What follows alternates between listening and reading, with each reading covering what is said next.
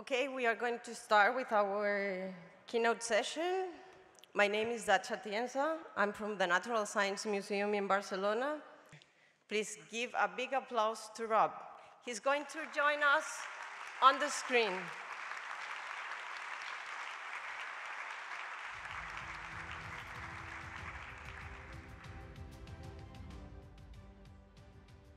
Hello, everybody. How lovely to see you.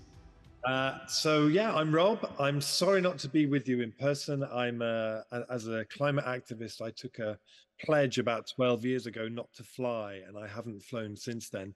And it's a very long train journey, and I was going to do it, but I didn't. In the end, I just couldn't quite make the time. But it's lovely to be here, and I hope that this format will work for you.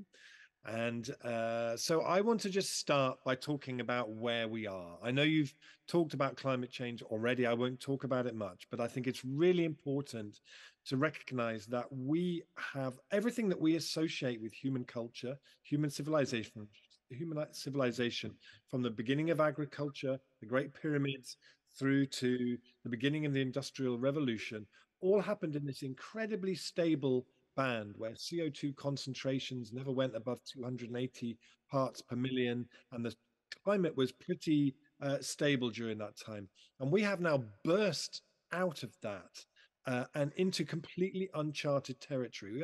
We are in a new world, literally, and we are on a trajectory which is absolutely terrifying. I often say to people, if you are not regularly terrified about the climate and ecological emergency, you're not paying attention. And it's something that is existential and underpins absolutely everything that we do. I feel like what's most important really at this moment is the stories that we tell about where we go from here.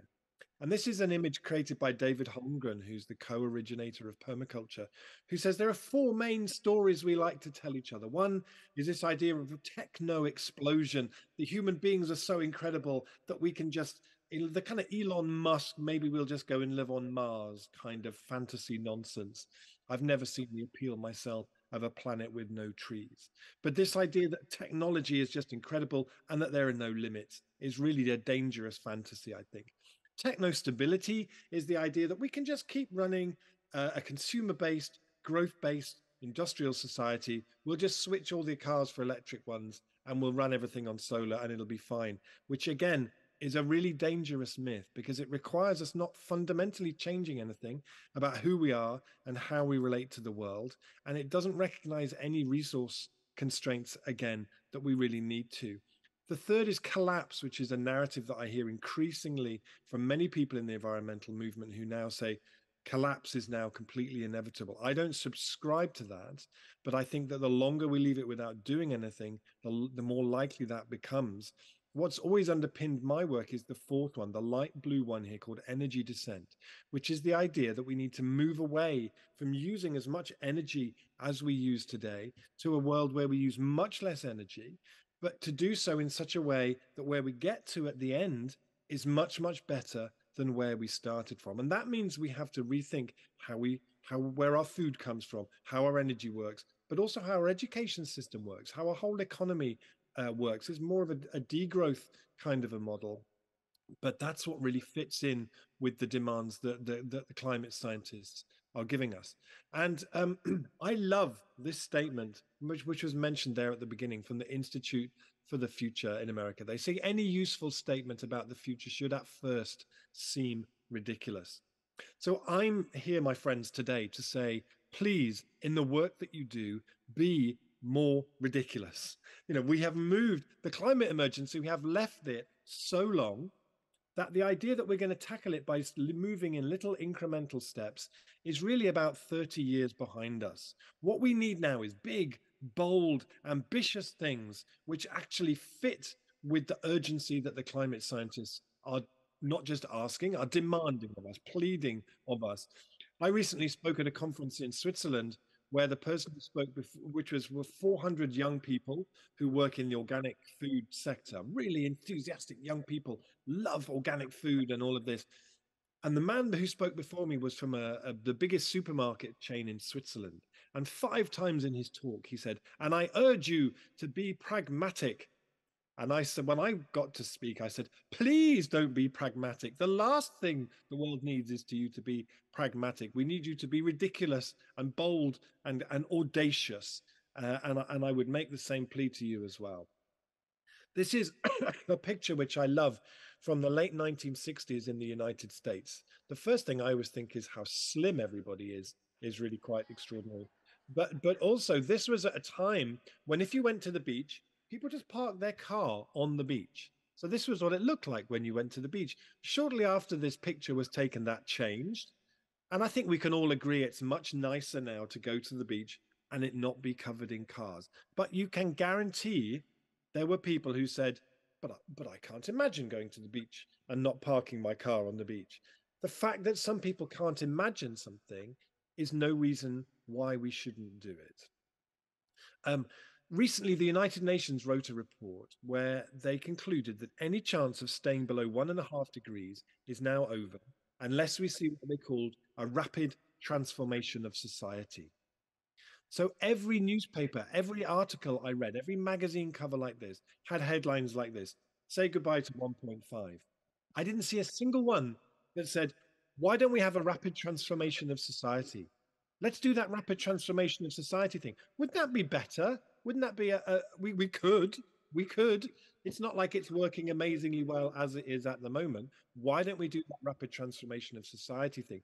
And it troubles me greatly how quickly we have moved from saying it's not really a problem to saying, oh, well, it's too late now. It's like if you woke up in the night at home and you smelt smoke and you just rang your insurance company. There's a bit in the middle where you do something about it.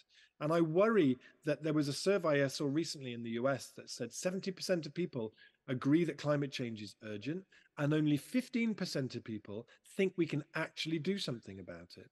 So we have an imagination gap.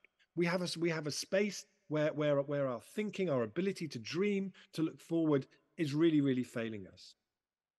I recently saw a woman at the Black Lives Matter protest in Washington wearing a t-shirt which has inspired my work ever since. It said, I've been to the future, we won. It gave me goosebumps. When I first saw that, it gave me goosebumps.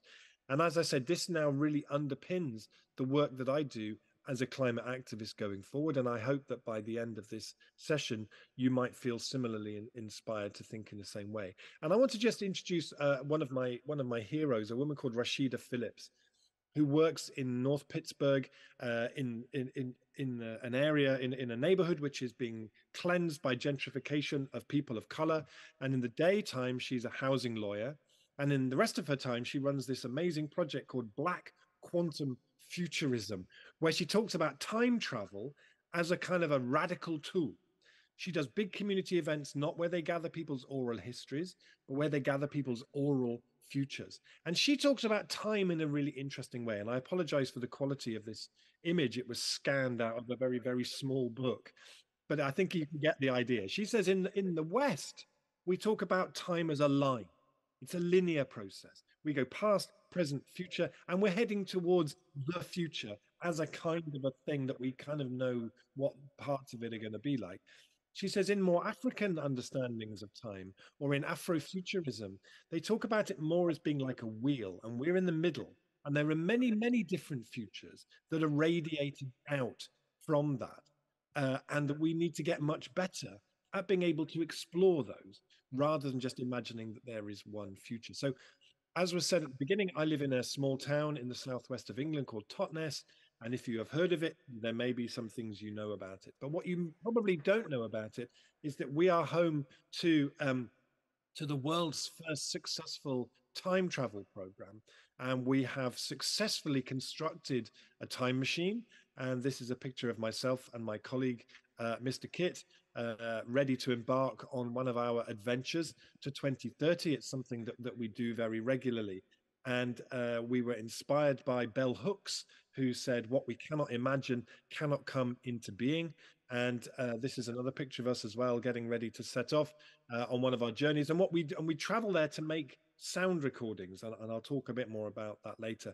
So what I want to do in this presentation, as was kind of insinuated at the beginning, is I want to tell you about a recent adventure that we had to 2030. So you might like to think of me as being the kind of Marco Polo of the climate movement, having just come back on an adventure to 2030. And it's important to say this is a 2030. It's not a utopia. It's also not a dystopia. But what I want to take you to is the 2030 that resulted from us doing absolutely everything we could possibly have done between now and then. So it felt like we lived through a kind of a revolution of the imagination. Those were the most exhilarating 7 years anybody ever lived through, where we really did extraordinary things. So our trip started in this street with our time machine, and not very remarkable place. And we set we disabled the disbelief suspenders, and we fired up the machine and set it for 2030. And when we stepped out into 2030, that same street looked like this. That shift had happened within this very short period of time. And the first impression on arriving there was, firstly, how delicious the air smelt. It smelt like spring in the Alps or something, and how much louder the bird song was. But it was also really visible in people that there was a new sort of sense of possibility. When the 2023 that we left behind, so many people felt despair and there was very little hope and people didn't believe we could do it. In that 2030, there was a fragile but very real sense of, do you know what? I think we might just do this. I think we might just do this. And people could see the world changing around them, which gave them belief, and that belief was really growing. And my friends, the first thing I have to really tell you about that we saw there was the bicycle rush hours. The bicycle rush hours of 2030 really blew my mind. I'd never seen so many bicycles in the morning, in the evening, like a river of bicycles, because we had built the infrastructure. Around 2024, it was really recognized by governments all over the world that for every €1 million you spend on building cycling infrastructure, you save €38 million off your national health bill. This is investment in the future of the country. And our economic model began to move like that. We recognized around 2024 that it cost £11,000 to house somebody who's homeless and £90,000 if that person is homeless, in terms of mental health support and all the other things that we need to give people. So we started to think very differently. I loved noticing that in many places they had a sign like this. And I remember back in 2023, if you drove into a city, you would often see a sign like this for cars, telling you about the car parking spaces. By 2030, the signs are like this for bicycles. And they take you to these incredible underground spaces where those bicycles are now stored. Clean, safe, beautiful places where you just leave your bicycles in their hundreds of thousands. And because cycling has now become completely normal and completely commonplace and just what we do because we built the infrastructure for it. And it was a glorious thing to see. The next thing that I wanted to tell you about that we saw was everybody told us about how in 2024 there was a collapse again of the worst gambling speculative banks. And this time, unlike 2008, where we bailed them out and we gave them money to continue, this time we bought them into national public ownership to use their resources to fund and drive the Green New Deal, the kind of Marshall Plan about climate change that was triggered by those incredibly hot summers of 2022 and 2023. And we realized we needed to really increase our ambition on this. It meant that many buildings that used to be occupied by banks were now occupied by very different kinds of organizations. It was one of the big changes we saw as we went around was ownership. So many more buildings and businesses and infrastructure are in community ownership and collective ownership rather than in private ownership. And this place that we went to was now, as I say, home to many different enterprises. But upstairs in that building, there was a co-housing project. 300 people living there. They grow food on the roof. They have their own small forest on their terrace. This shift in ownership actually brought about much more equality, much more democracy, much more involvement in people's lives. It was interesting to see the number of things that weren't around anymore. Shell BP, Total went out of business around 2027, 2026. And some supermarkets did as well. We visited this place that in 2023 was a supermarket, home to one big business, is now home to about 40 different small businesses. So the economy has started to break into smaller pieces, which people have much more ownership over.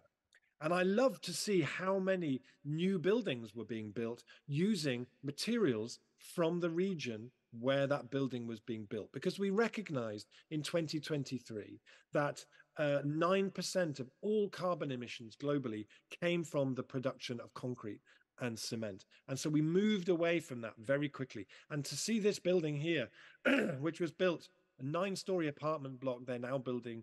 We also visited 11, 12-story apartments built using timber in a structural way, in new ways, using straw bales for the insulation, using clay plasters on the walls.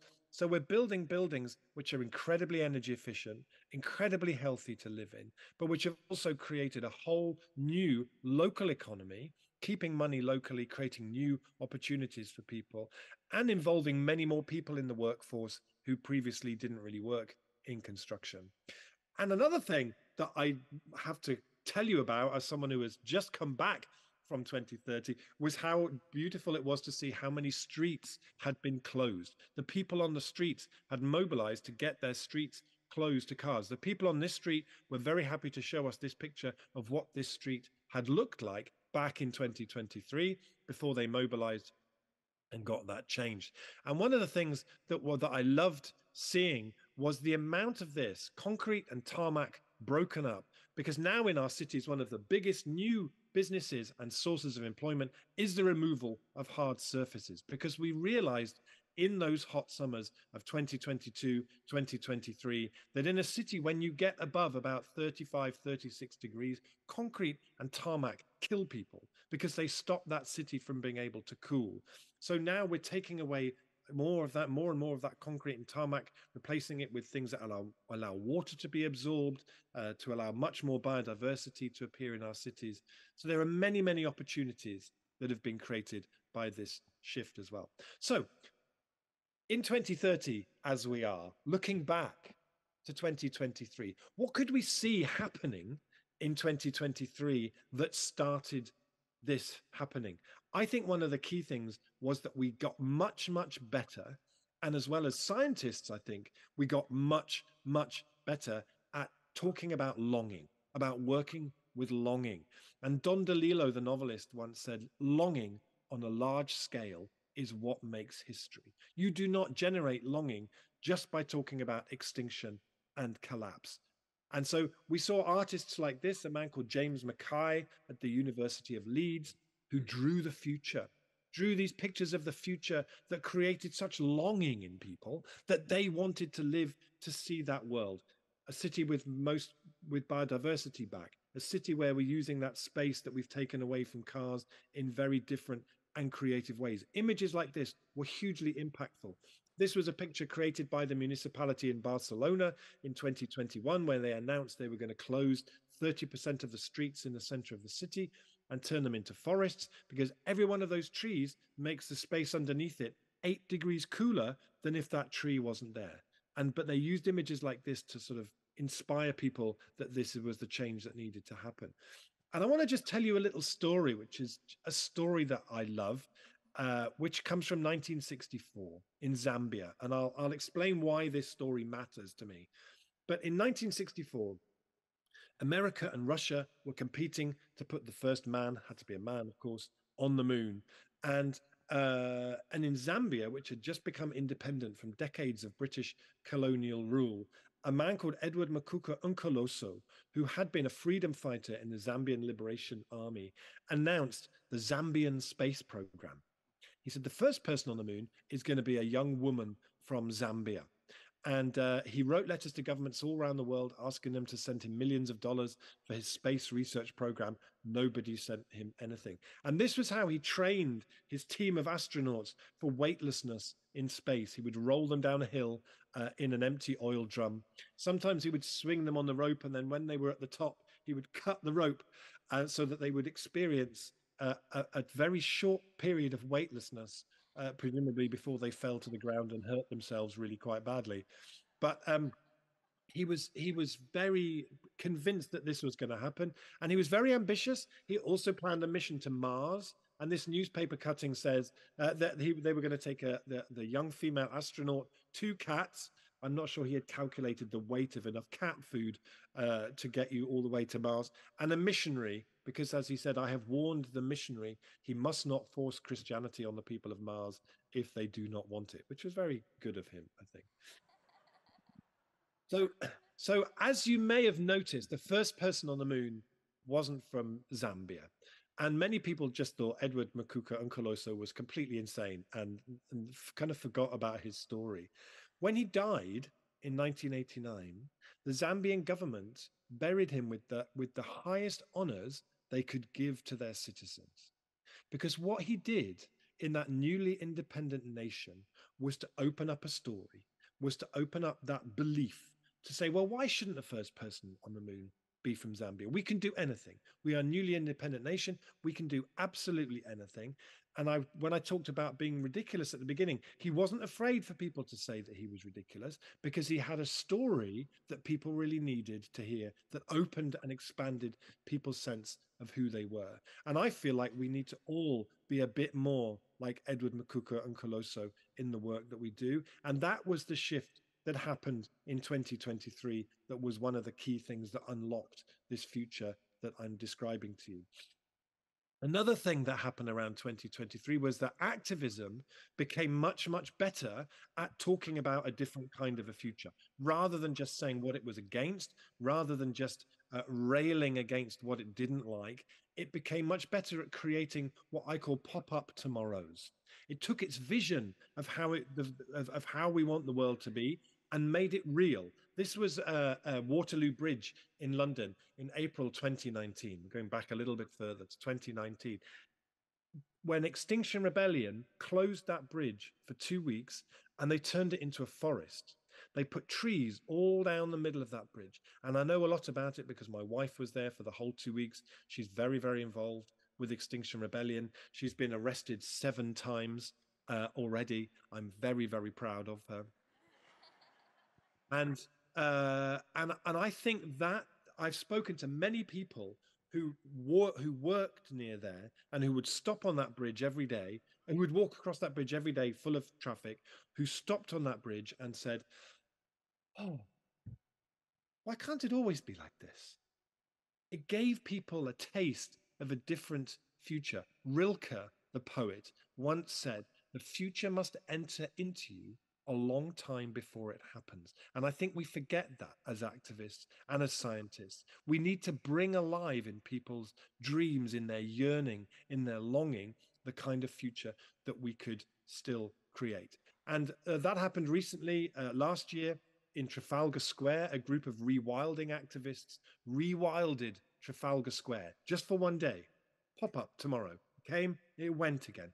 Where would you create a pop up tomorrow to give people a taste, an immersive taste of how very different the future could be? So, meanwhile, back in 2030, we went to visit this extraordinary place, which is now the model around the world. This is by 2030, this is not exceptional at all. But for me, this was the first time I'd seen a place like this, a whole neighborhood designed with no space for cars, a whole way of living with no cars, and incredible big trees, very energy efficient buildings, very effective renewable energy grids, bicycles everywhere, three-year-old children riding bicycles. I never saw that back in 2023. And this picture here is a street. You might notice there is actually a car in this picture, but actually what they assured me that actually they just keep this particular car for growing courgettes in. It's quite an effective little kind of mobile greenhouse, I think. But I mentioned that when we go to 2030, we do it because we want to make recordings of what it sounds like.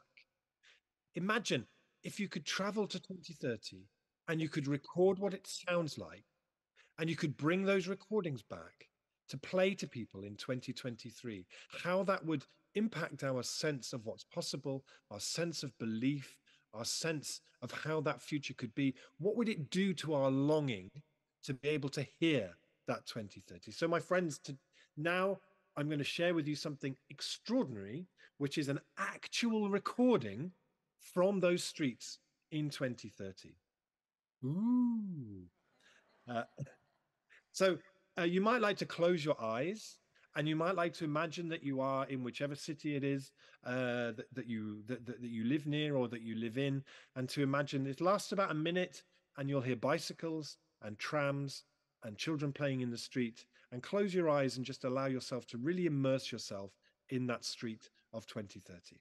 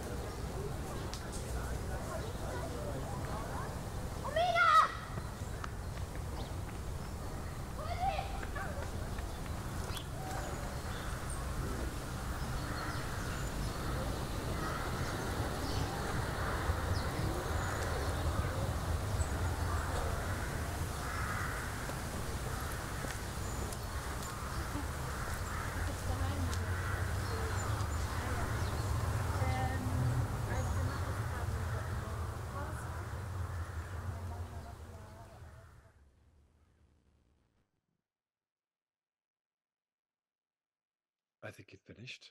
I can't quite hear the end. Um, did it finish? I think it finished. So we have many recordings like that that we made in different places on our travels through 2030.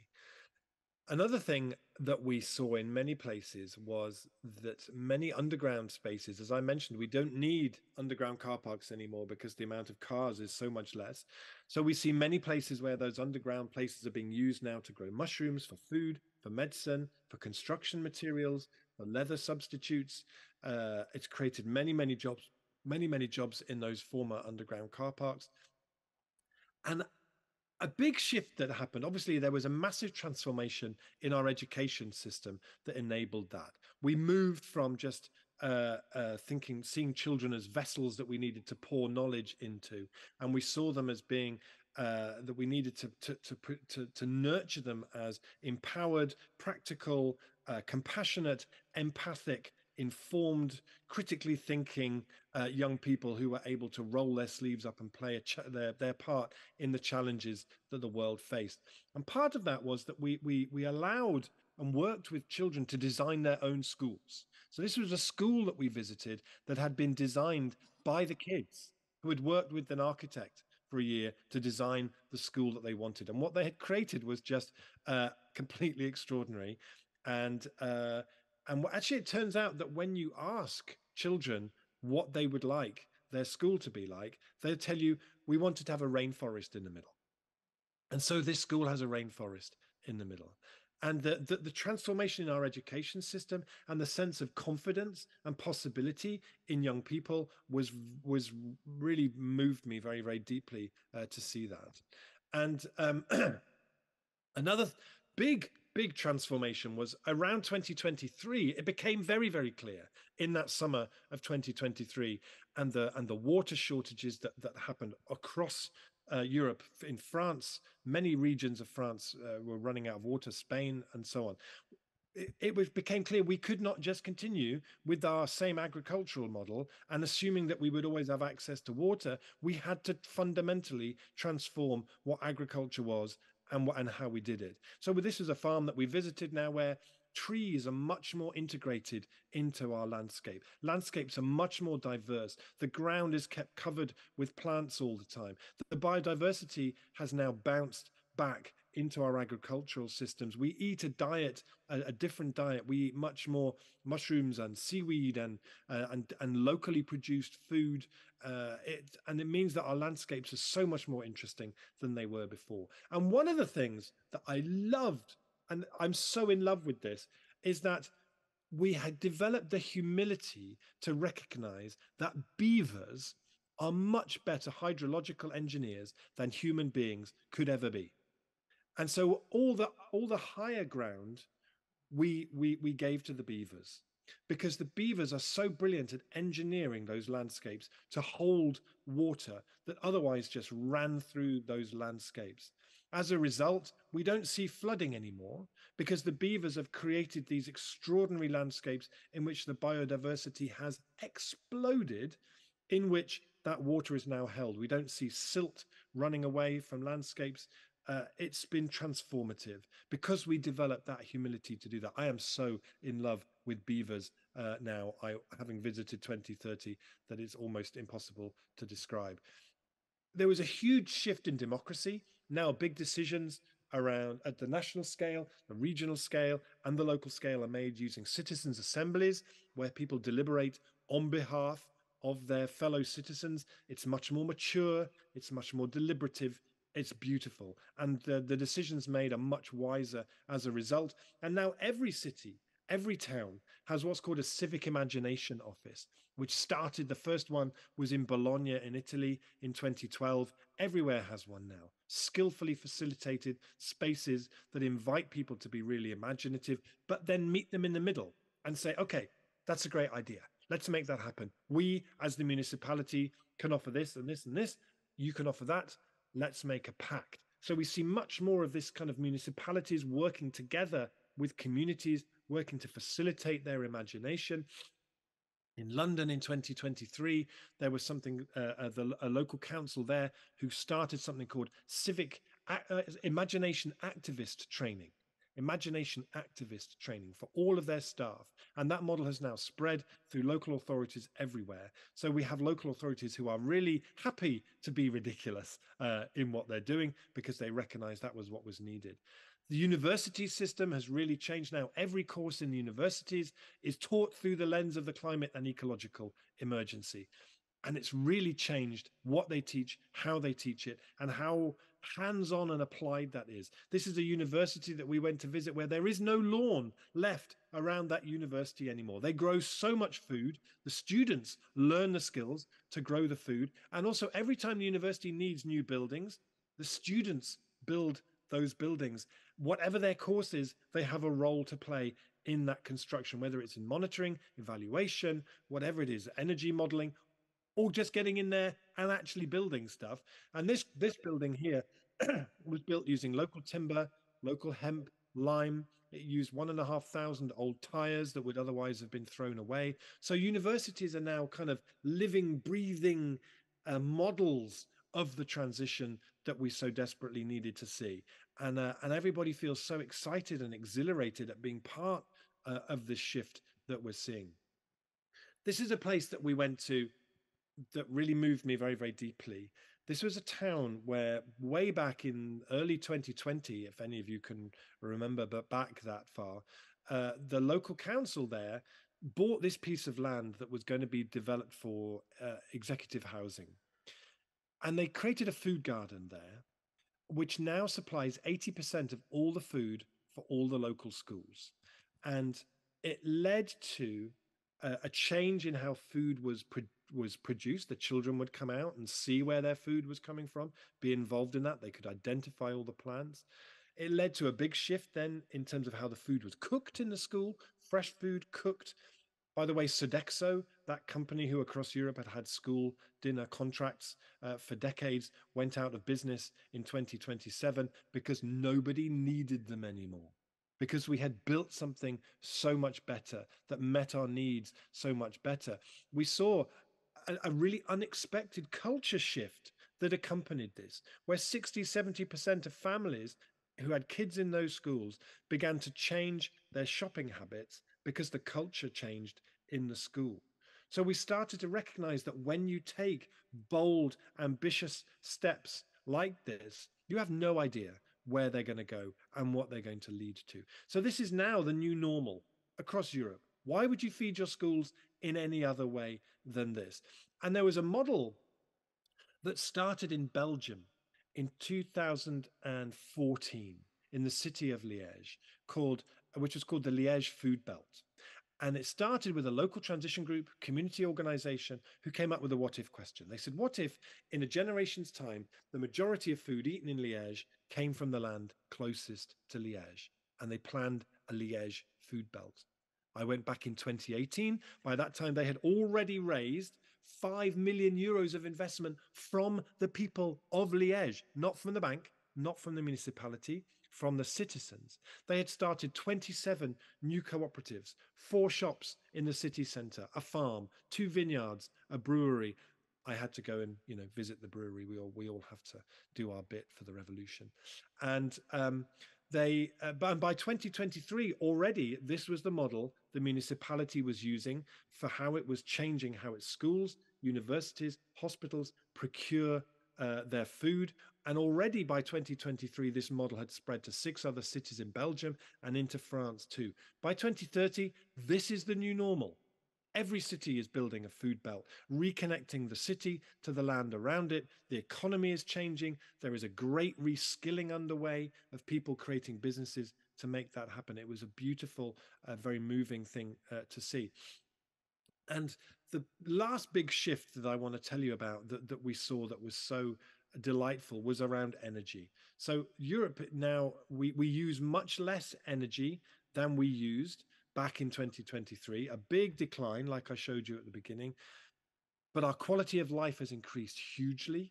Our sense of social connection has increased hugely. And more than half of that renewable energy is in community ownership. So as communities, rather than putting our money into the banks, we invest our money into energy that we own. So energy democracy has become a very real thing. Energy has become something that we own and we benefit from, rather than something done to us by companies elsewhere, which has led to a big economic shift. And so you see renewable energy generation around you on a daily basis. It's not something that happens in some kind of distant power station somewhere. So, for a moment, I'm going to bring us back from 2030, back to 2023. Sorry, but the point I want to make is that all of those stories that I've told you already exist. As William Gibson, the science fiction writer, said, the future is already here. It's just not evenly distributed. So we started our journey in a street. That street is in Amsterdam. You can visit that street. The city with the bicycle rush hour, that's Utrecht in Holland. If you ever feel any despair about the future, go and sit by the train station in Utrecht at 8 o'clock in the morning, and the bicycle rush hour is extraordinary. The repurposed bank is in Lausanne in Switzerland. The supermarket that's been repurposed is in Rotterdam. The building built from local timber is in Grenoble in France. The school built by designed by the kids, is in Madrid. The street closed to traffic is in Lausanne in Switzerland. The place I played you the recording from, the car-free neighborhood, is in the Vauban in Freiburg in Germany. Incredible place. The mushrooms being grown underground is in Paris, because a few years ago, the mayor of Paris ran a competition for alternative uses for underground car parks, because there were so few people using those spaces, and there's lots of things happening there. Now, that landscape, the farm, is a permaculture project I visited in the south of France. Incredible. The Civic Imagination Office is in Bologna, as I mentioned. That university where they're growing food is in Liège. The place where the university where they're building the new building, that's in Luxembourg. The school food place, that's in a town in France called Montsartou, and then Liège, as I mentioned. So all of those things already exist. We're not waiting for someone to invent some magic app or some secret amazing piece of technology that will allow us to solve everything. Everything we need to know is already here. Peter Kalmus, an incredible climate scientist and an activist who cares so passionately and is so terrified about the science that he is producing, that he superglued himself to the front of the Chase Bank, who still fund fossil fuels to a huge amount. He said, when asked what gives him hope, he said, the fact that we have barely tried yet. The fact that we've barely tried yet. So what do I do with all of this idea of I've been to the future, we won? So this is one project I'm doing where I'm working with an amazing Belgian cartoonist to tell the story of how me and Mr. Kit traveled to 2030 to gather these recordings. What did we see? What was it like? How was it? And then also, so Kit is the most amazing producer of ambient electronic beautiful music, and we're doing this project called Field Recordings from the Future, where I go to these places that already sound like the future needs to sound like, and then he turns them into beautiful pieces of music, and that will hopefully be coming out next year sometime. And again, it's about that work around longing. We have to trigger and work with and nurture people's longing. And in order to do that, we need musicians, artists, street artists, script writers, actors, poets. It's not just something that we can do on our own as activists and as scientists. So I'm nearly at time. I want to just tell you one very short story to finish off, and then I think we have a little time for questions. So I recently did this research that was in the book From What Is to What If about what is the state of health of our collective imagination in 2023. And my conclusion was that at a time when we need to fundamentally reimagine everything, our collective imagination muscle, which should be a muscle like this, has become a muscle like this. We live in a time with a perfect storm of factors that are undermining our imagination. I don't have time to go through them now, but you'll find them in the book. And there's a part of your brain called the hippocampus, which is where your memory and your imagination both fire from.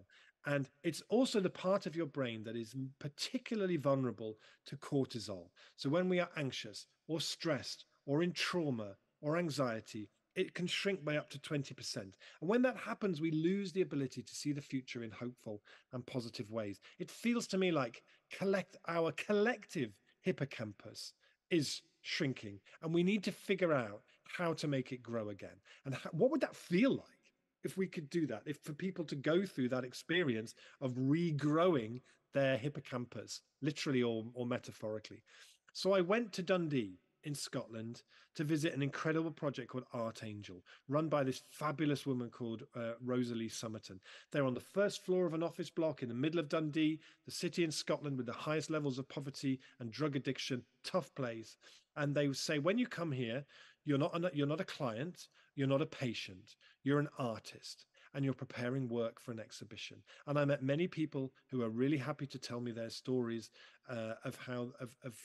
One woman said, "I have two small children, a partner who are taking my own life, and now I can see the future again. Now that I've been coming here." It was very powerful to see the work they were doing. Every year, in order to evaluate how well they're doing, they give their artists a piece of paper with two outlines of a human body. They say, fill the first one to show how you felt before you came here, the second to show how you feel since you've been coming to Art Angel.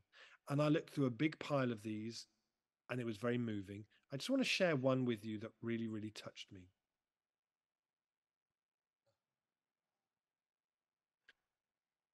I feel when I look at that picture that firstly, that's what it feels like to reconnect with that imaginative part of ourselves. And if there are any of you thinking, but I'm a scientist, I don't do imagination.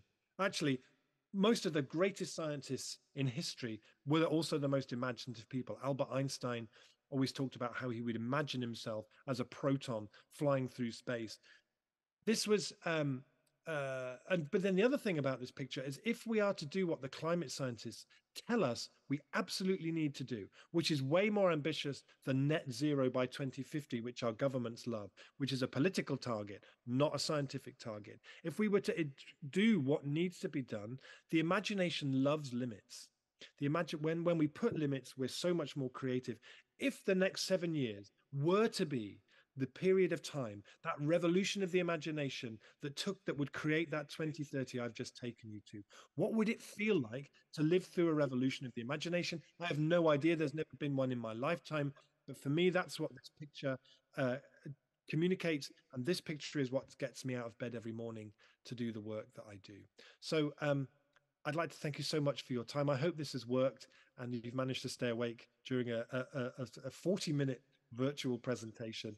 I look forward to your questions, and thank you so much to the organizers for inviting me to join.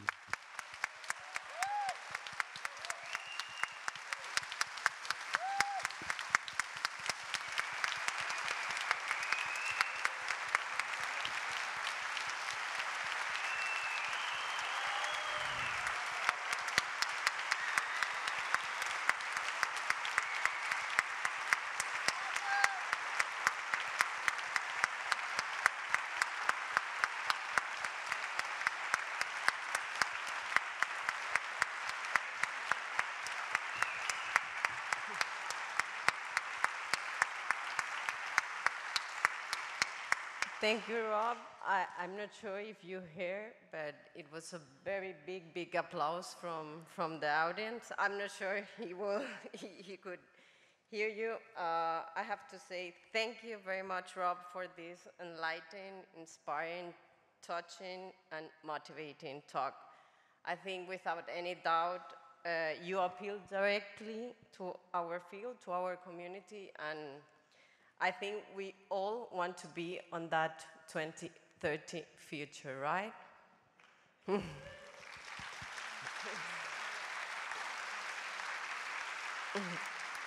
Okay, we will have a little bit time for questions, okay? Okay, it will be at 2030.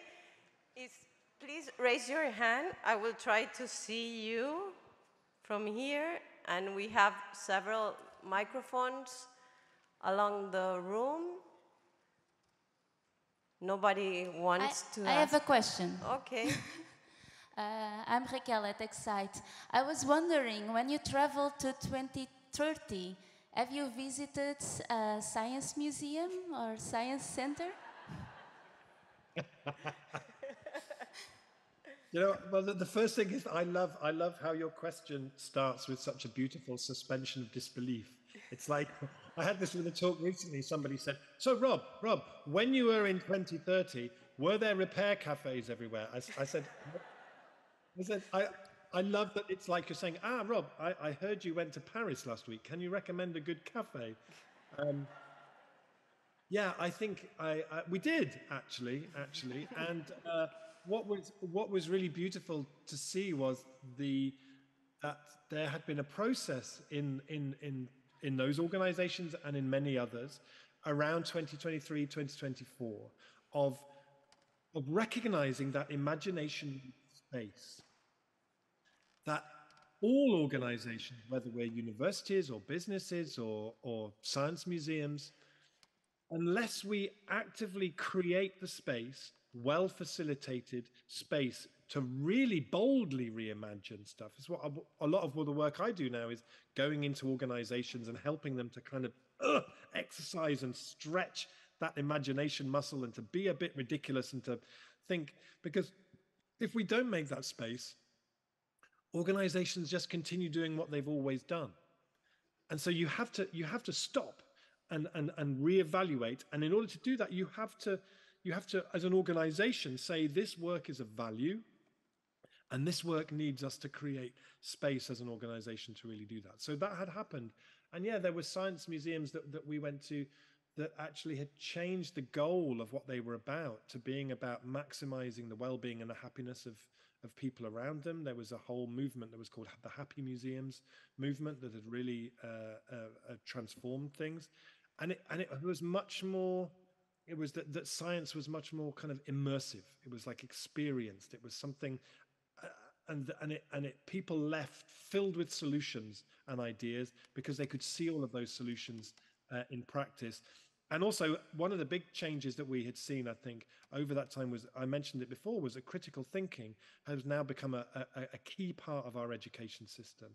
You know, we saw that rise, that very frightening rise in the early 2020s of kind of conspiracy theories and people who believed the Earth was flat, and that people that believed that climate change was a hoax, and who believed that Donald Trump was God or whatever it was.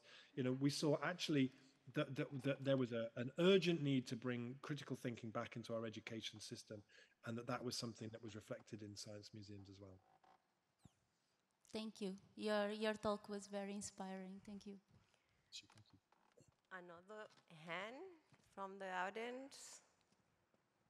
I'm pretty sure that you are curious about another things, right? Okay. I will just, I think it was very fantastic, the way that you just changed the way that we can just imagine this future. I have a lot of notes about your, oh, there's a question. Okay, I cannot see from here. Okay. I'm Anke Schwarzwälder. My question to you, Rob, was, would you have any any idea, any fantasy on what a super luxurious lifestyle in the future could be?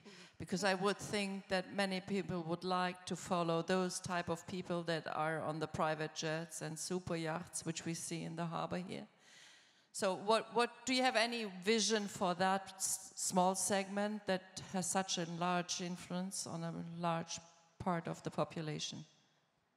Yeah, that's such an important question because, as I spend a lot of my time visiting transition groups and community groups across Europe. I don't fly, so I don't go any further than that. But so the question I get asked a lot is, so what does the transition movement do to work with low income and kind of disadvantaged communities, which is a really important question. No one ever asks me though, what are you doing to work with the super rich?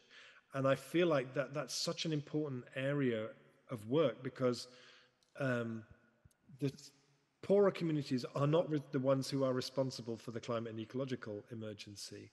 And so I think that one of the things that shifted between 2023 and 2030 was that kind of ostentatious level of wealth just became socially appalling. Like it became socially unacceptable. Here in the UK now, we have one in four single mothers goes hungry because they can't afford to feed their children.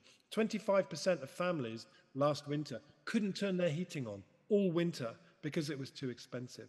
As a society become more and more unequal, and those extremes of wealth happen, I think we will be in a place where that kind of that kind of wealth is just not acceptable anymore. And because we recognize that in order to fund the changes that we have to make, those changes that actually are the only way humanity is going to save itself, having a lot of money does not insulate you from climate change. It might make you feel like you're insulated from it for a few years. But what happened in the mid-2020s was that there were a lot of people, and we already see it in 2023, people of wealth and a younger generation of people who inherited large amounts of land, large inheritances from their parents, who just thought we need to rethink what this means, and who put the land into community ownership, who recognized that part of the money they had inherited came from colonization and slavery, and who made reparations themselves, and who decided to use that land in a very different way. And I think that became the kind of new normal. That became what was cool. Actually, having a private jet and flying to New York to buy a handbag just became considered completely insane. Why would anybody do that? It became socially unacceptable and kind of revolting, a bit like smoking in hospital wards was 50, 20 years before. So that was the shift that happened, I think.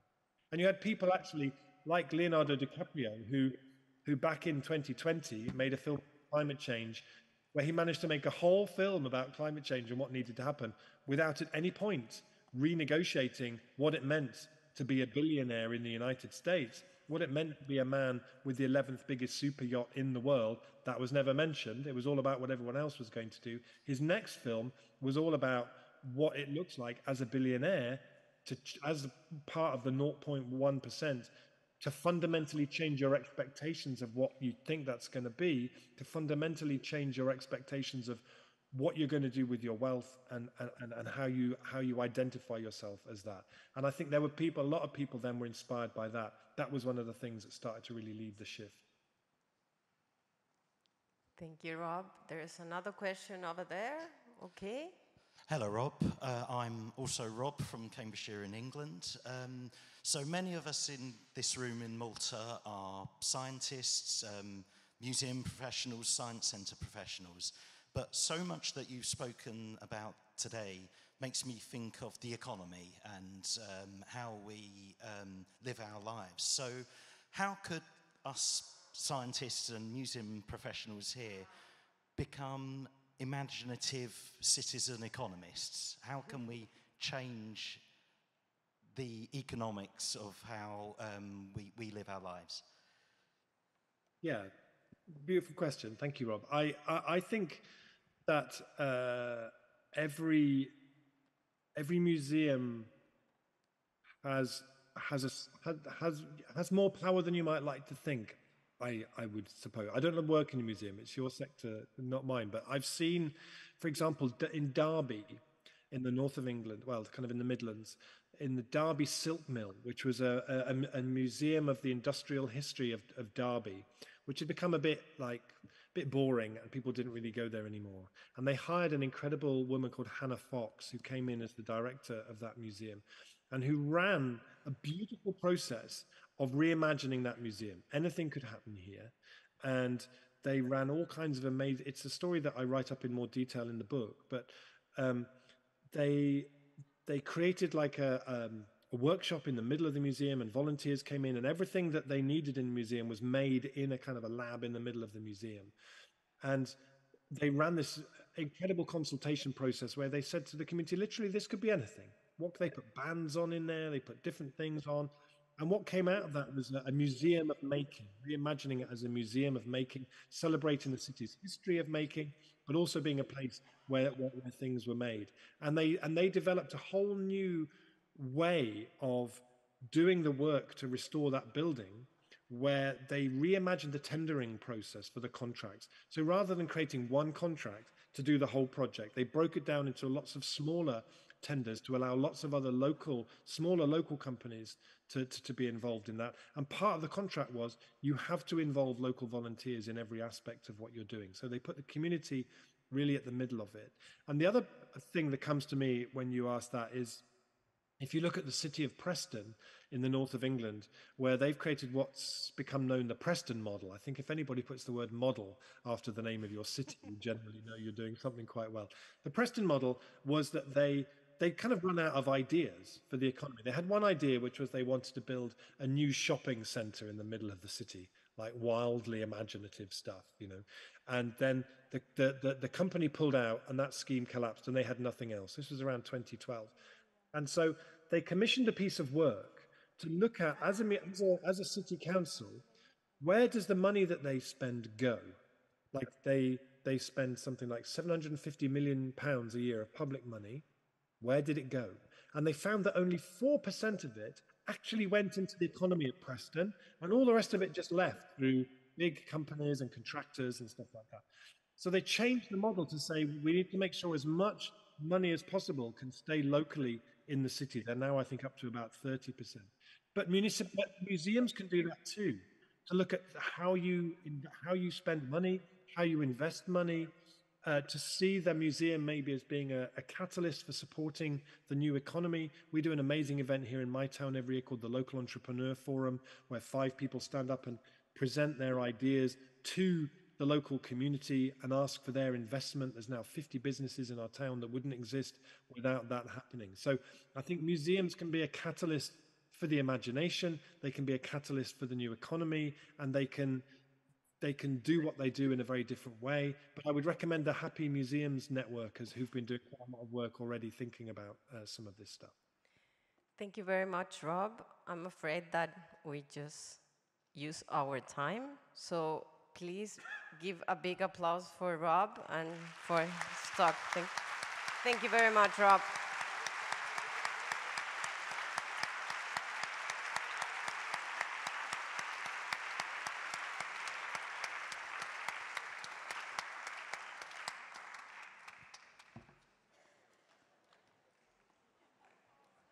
Now we have the coffee break, and then we follow with our sessions again.